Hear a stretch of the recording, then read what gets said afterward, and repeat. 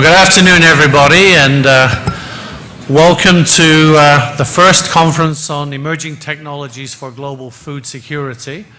So for the people who are just moving in now, if we can see if we can find a seat for you. We've got pretty much a full house for this conference, which we're very pleased about.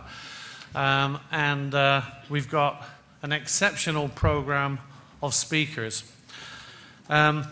Just to start, I would like to say we couldn't possibly be here were it not for the generosity of Potash Corporation and the government of Saskatchewan. They are really the founding funders of the Global Institute for Food Security, and we really thank them from the bottom of our hearts for making all of this possible.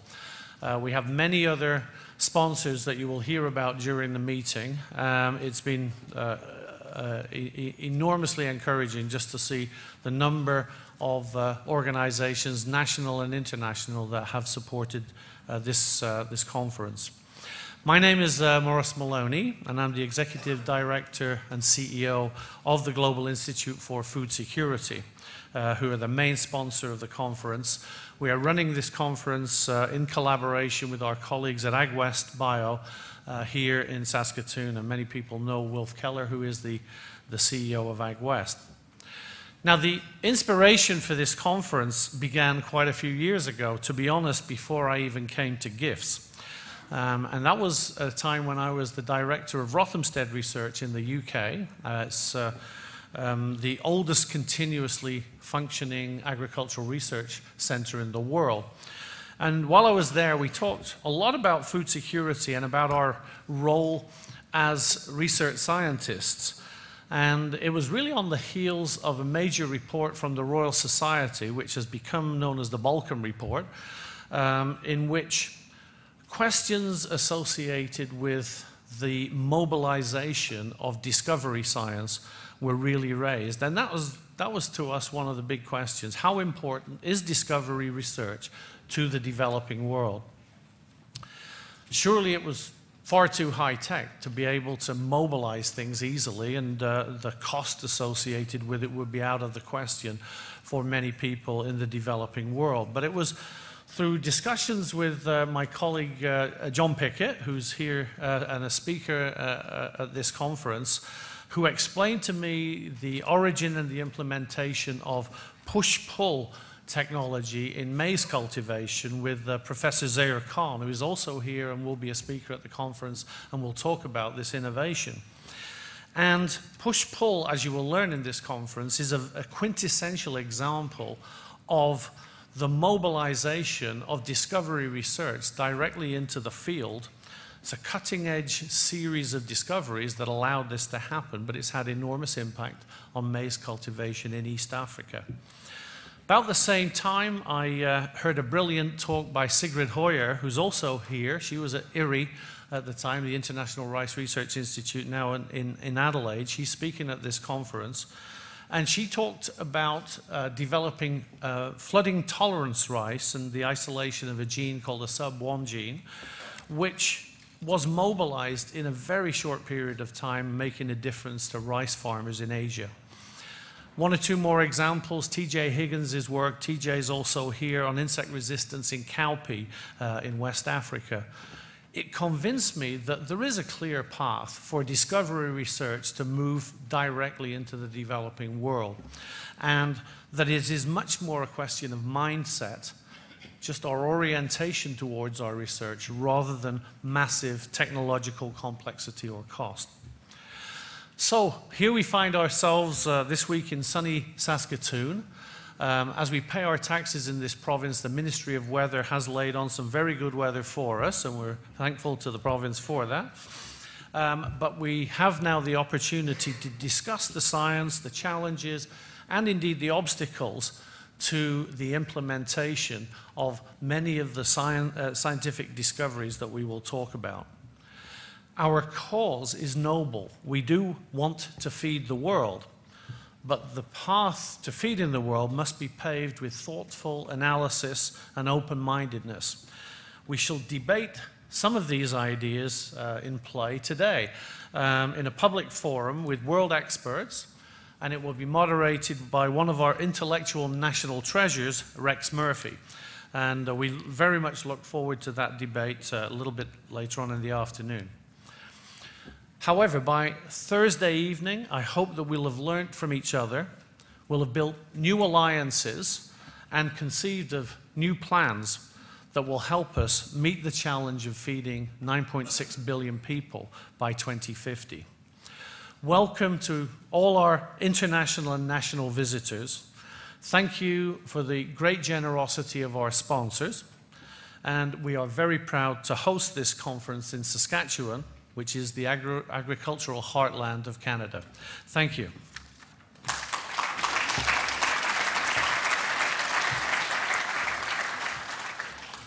And now I'm going to call upon a few folks just to say words of welcome that are very relevant to this city and the theme of the conference. First of all, let me call upon Randy Burton from PotashCorp, who will bring greetings from Potash Corporation and also tell us a little bit about their work in global food security. Randy.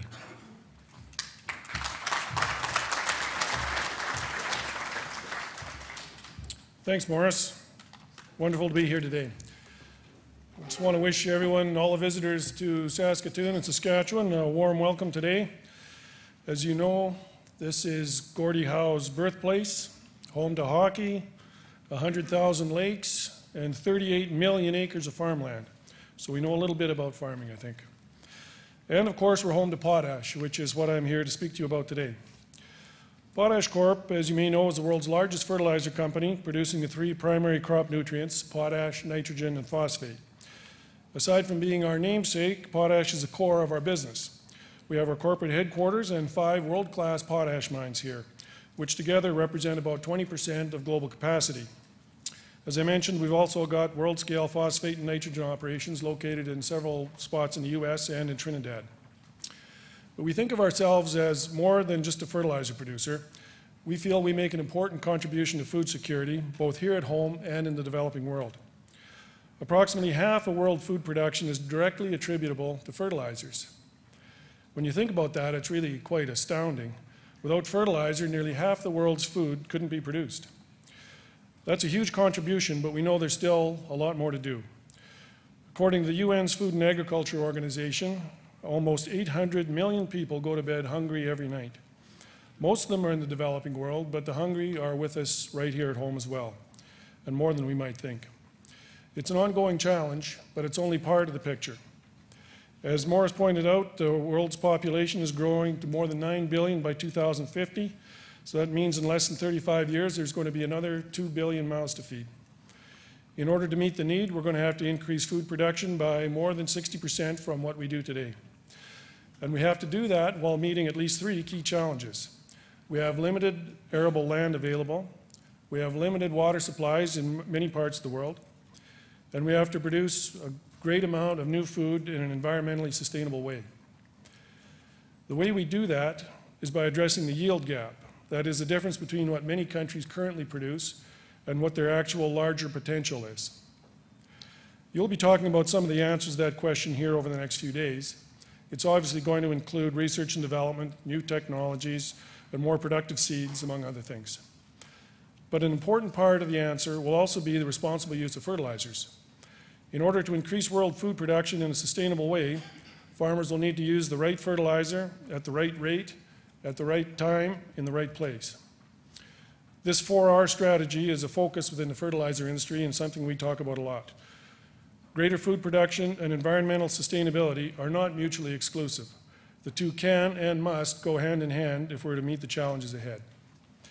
We know that many soils around the world and here in North America are deficient in nutrients, particularly potash. Achieving a better balance of soil nutrients will be an essential part of the solution to the food production problem. We also know that the world has not invested enough in research.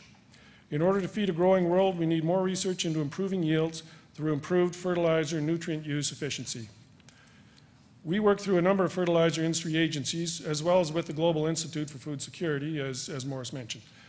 As a founding partner of GIFS, we will play a role in the contributions it can make in the years ahead. Beyond our role in research and innovation, we also try to raise awareness and make a contribution through our community investment program, both at home and abroad. Internationally, we have partnered with organizations like Free the Children to bring positive food solutions to the forefront in the developing world. PotashCorp is the founding partner of the Agriculture and Food Security pillar within Free the Children's International Development Program. With them, we partner on projects in a number of developing countries such as China, India, and Africa. These projects are aimed at increasing food security in local communities and training local farmers in a range of improved agricultural techniques. But as I mentioned earlier, hunger and food insecurity are not limited to developing countries. We have those issues right here at home. Between 2008 and 2015, for example, food bank usage in Saskatchewan has risen by more than 50%. They currently serve more than 28,000 people per month. 45% of those clients are children. That's why we also support local food banks and other hunger programs in all the areas where we operate within Saskatchewan, the US, and Trinidad. This money goes to food relief, but it also supports at-risk individuals through training programs, career counseling, and other services. As I said at the outset, we see ourselves as more than a crop nourishment company. We also see ourselves as nourishing human potential. I'll wrap up now by showing you a video we shot last year around the International Year of the Soils. It was declared by the United Nations. It encapsulates a lot of what I've been talking about here today. Thanks very much.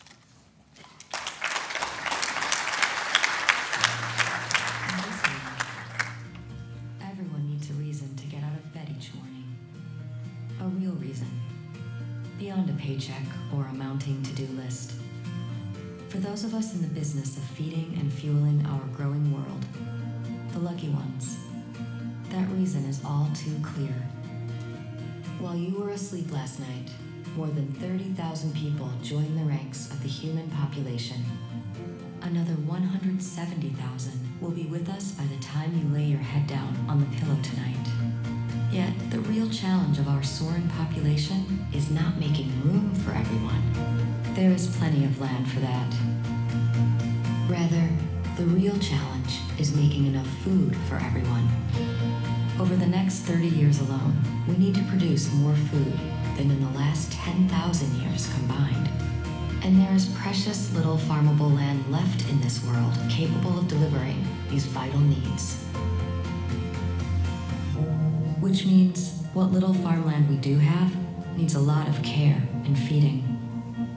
Little wonder the United Nations has named 2015 the International Year of Soils. Because soil, without question, is one of the world's most precious natural resources.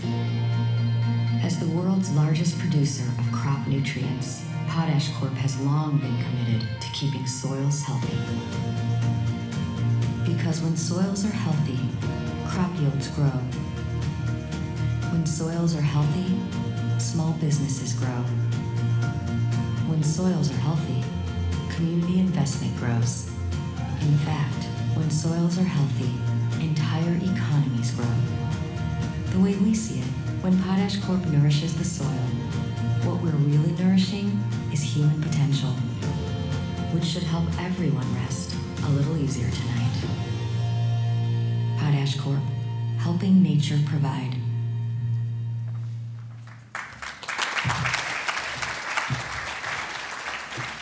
So thank you very much, Randy, and thanks to PotashCorp for the opening remarks. I said we're very proud to have this conference here in Saskatchewan and in Saskatoon. There's nobody more proud of this than His Worship, our Mayor, Don Atchison, and I'd like him to come along and say a few words to welcome everybody here to this lovely city.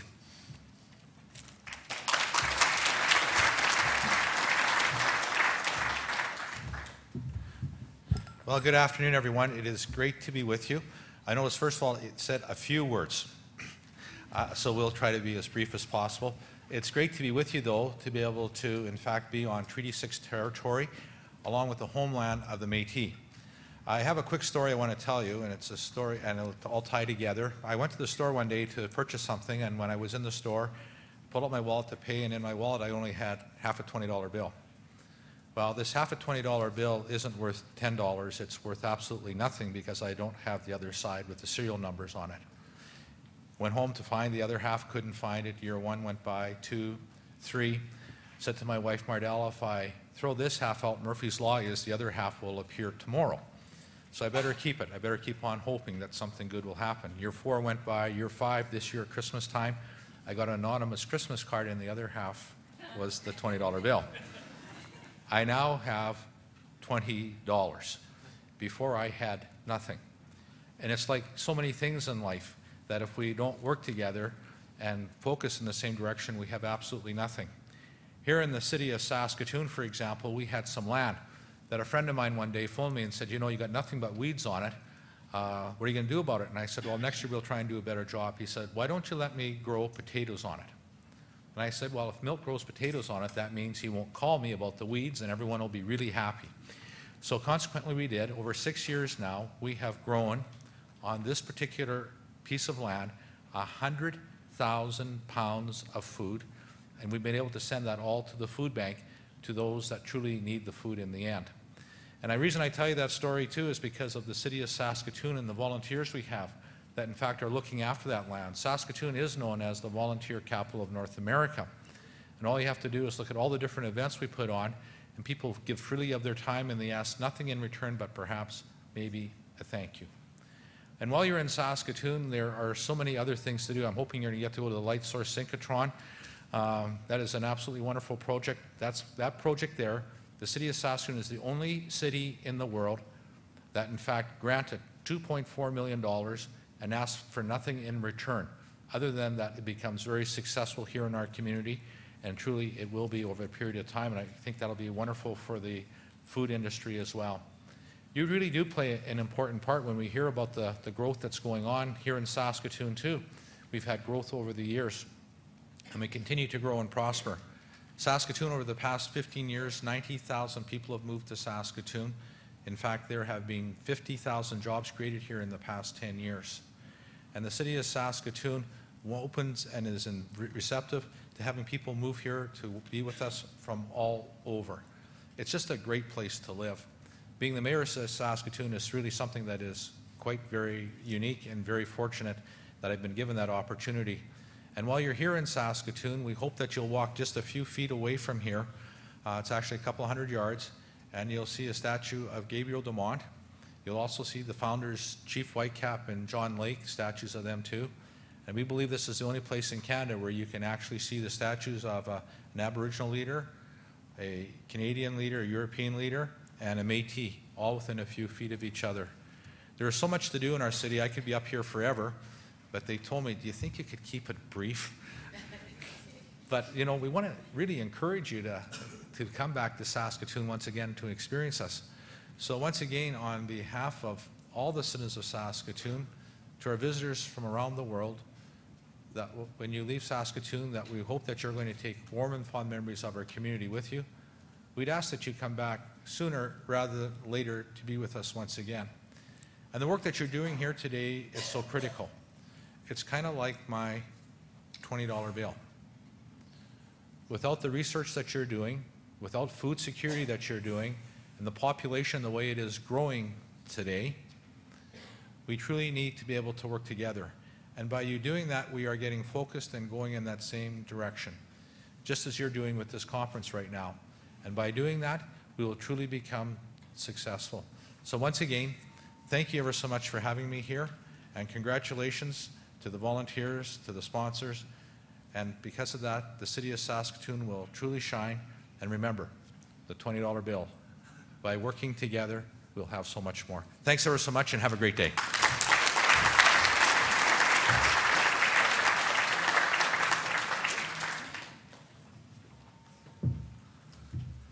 Well, thank you, Mayor Atchison, and I'll collect that $20 bill a bit later. I need it.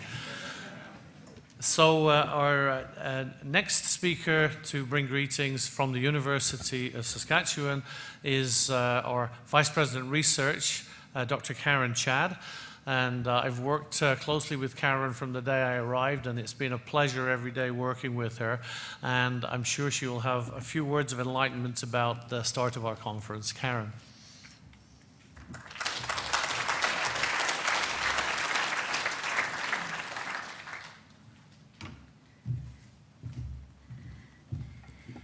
Well, good afternoon, everyone.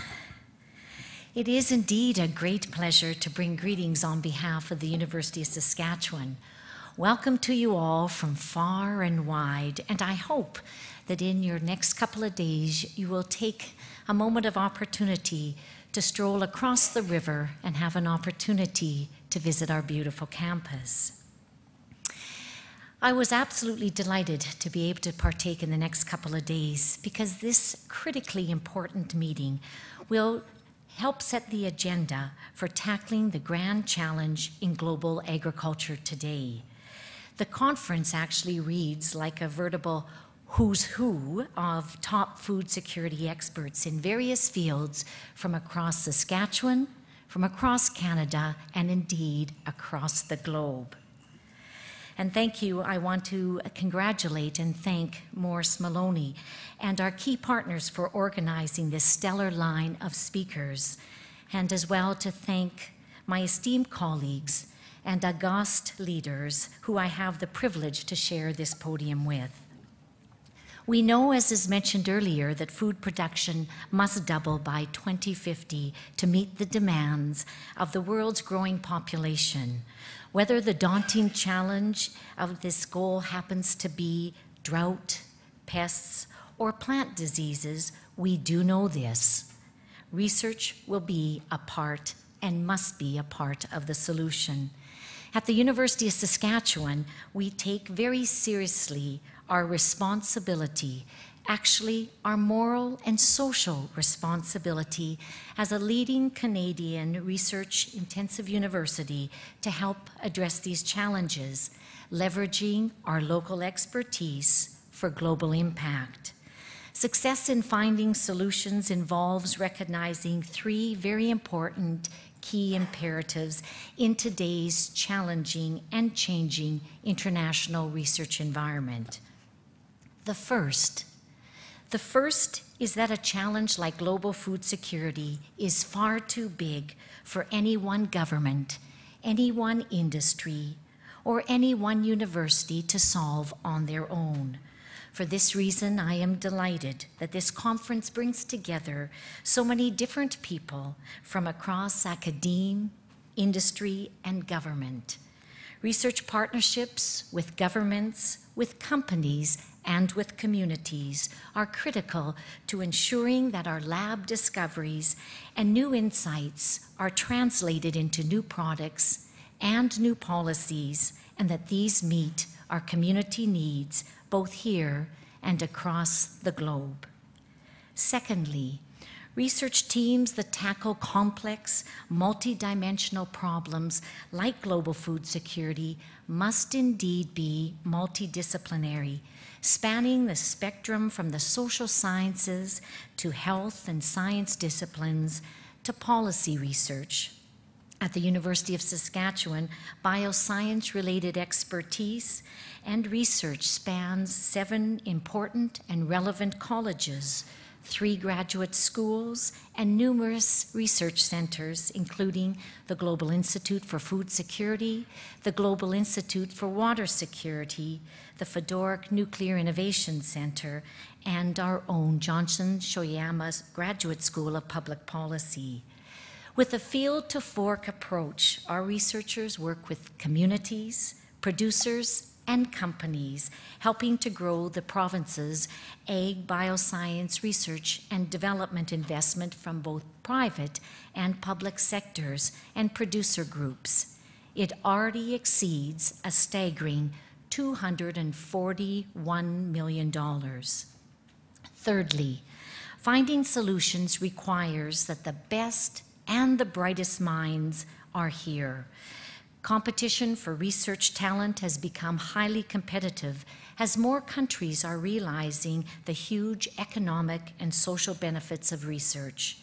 At the University of Saskatchewan, with our audacious ag bioscience research goals, we are attracting top faculty, top graduate students and postdoctoral fellows, many of whom are drawn to our campus by the presence of our world-class imaging facilities, such as the Canadian Light Source Synchrotron and the Saskatchewan Centre for Cyclotron Sciences.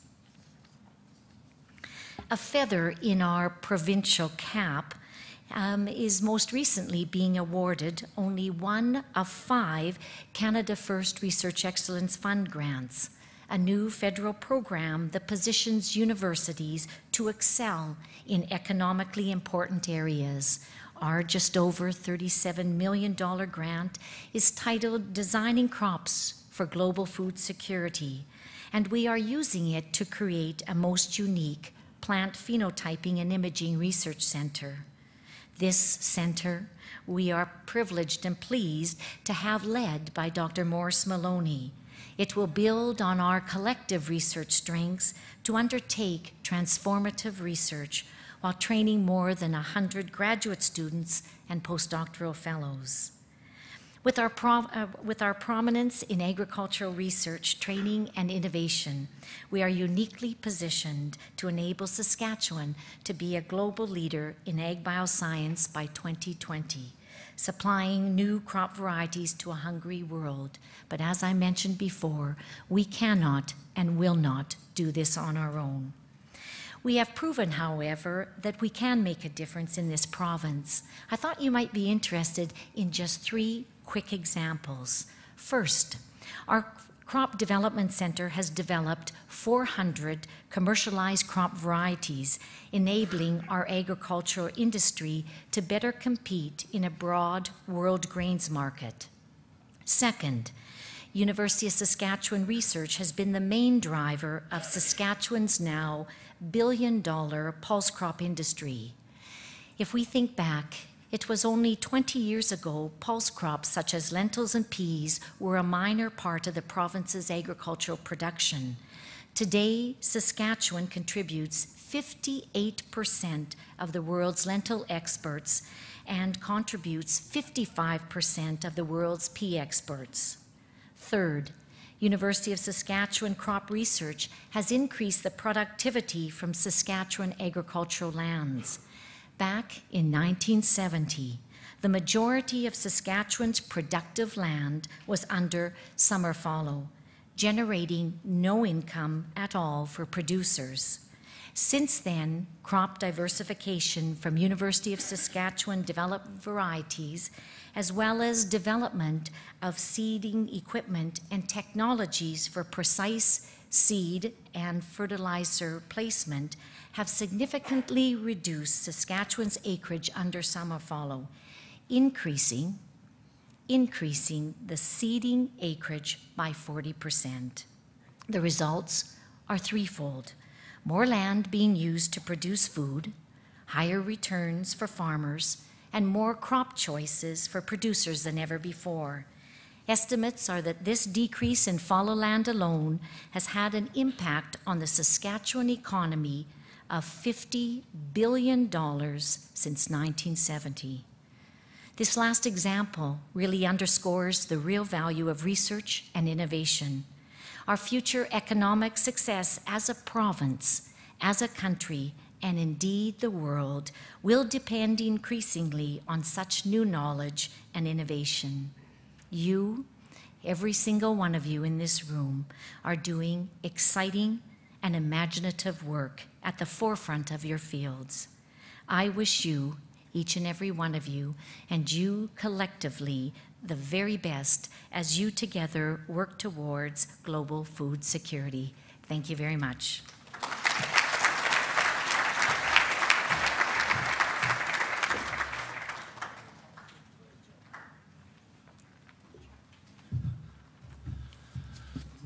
Now, you've probably figured out by now that this province is a very agriculturally friendly province, and many of my colleagues, international colleagues around the world, will say it's sometimes difficult to get their governments to really focus on funding agricultural research. And I've got to say, in this province, agricultural research takes a very high profile.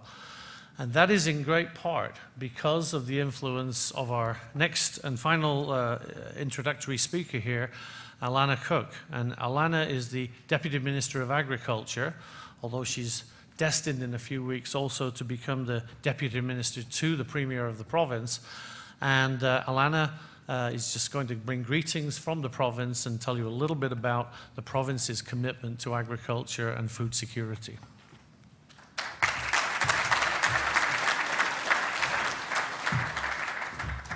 Thanks very much, Maurice, and good afternoon, everyone. It's great to see such a full room.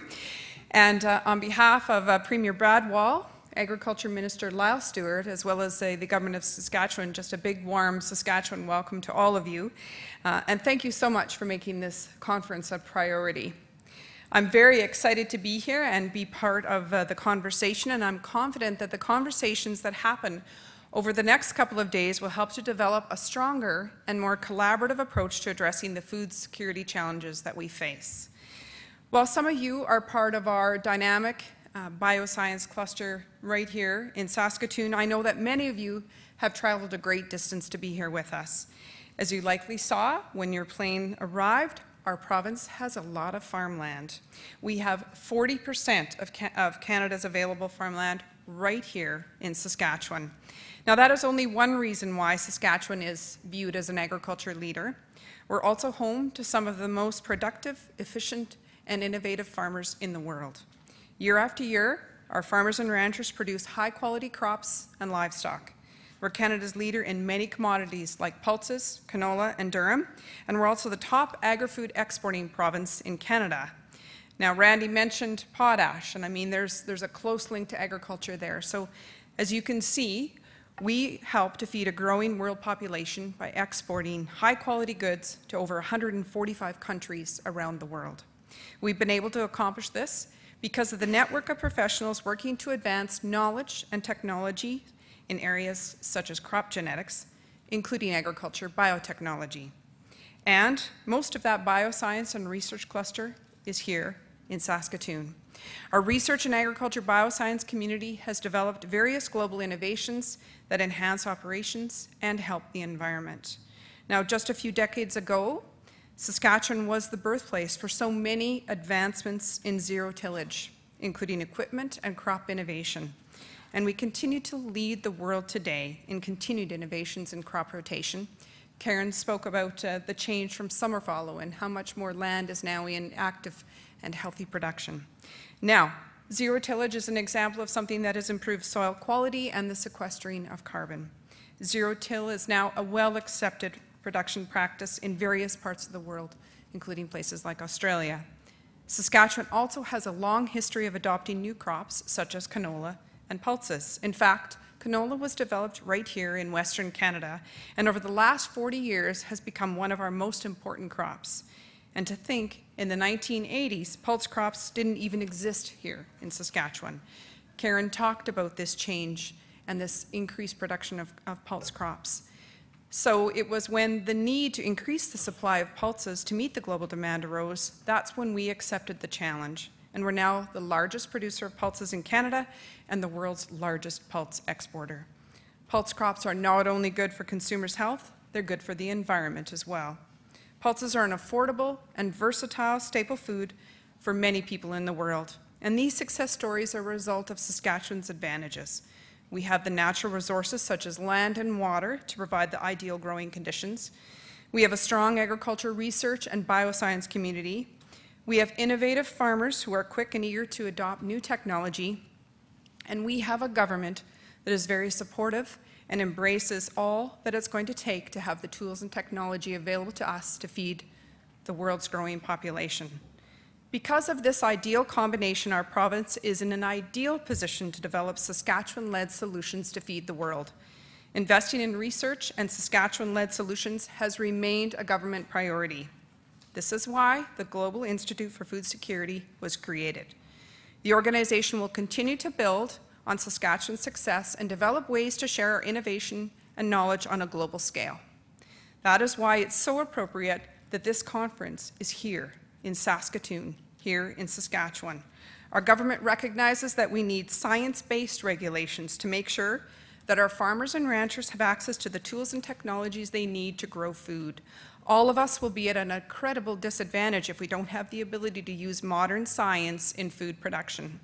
That is why in Saskatchewan, we're working hard to gain public trust for modern food production. Consumers have a lot of information and misinformation to navigate through. We, as an industry, need to speak up about what we do and why we do it that way. It's part of gaining and keeping what we call our social license. And I encourage all of us in our roles to be a part of that conversation. Not having a social license will affect growth and innovation. It will result in practices that are not sustainable, and this will hurt our economy. But most importantly, it will limit the production of food needed to feed the growing world. Research has shown that shared values are 3 to 5 times more important than fact when consumers are forming their opinions. Now, obviously, accurate science-based facts are vital, but we need to find the balance of leveraging those facts by more effectively communicating how this relates to the shared values of our industry as well as the consuming public. We clearly all have shared values here today, and I think that's very powerful. I encourage you to share these values as you talk to a wider audience about what we hope to accomplish and how we're going to get there. Again, thank you very much for attending this conference and having this global discussion. I know for Saskatchewan, our journey in helping to achieve global food security is only beginning. We're proud to be a leader in the development of technology that changes the way food is produced, but we're even more proud to be a national leader in advancing agriculture's social license and a part of the discussion on how we bring this technology to the global community. I look forward to seeing what is accomplished here at this conference this week, as well as in the future. Thank you very much.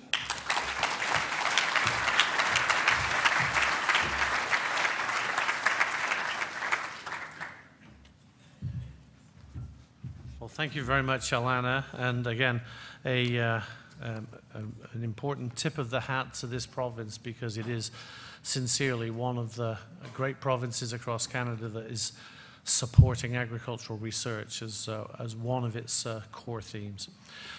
So now we move into the real meat of our conference, and we're going to start out with sessions that are going to be managed by my colleague here, Anne Roulin. Now, Anne is the Vice President of Sustainability of Nestlé in Vevey in Switzerland. I've known her for many, many years. She is a very accomplished chemist and polymer chemist, an entrepreneur,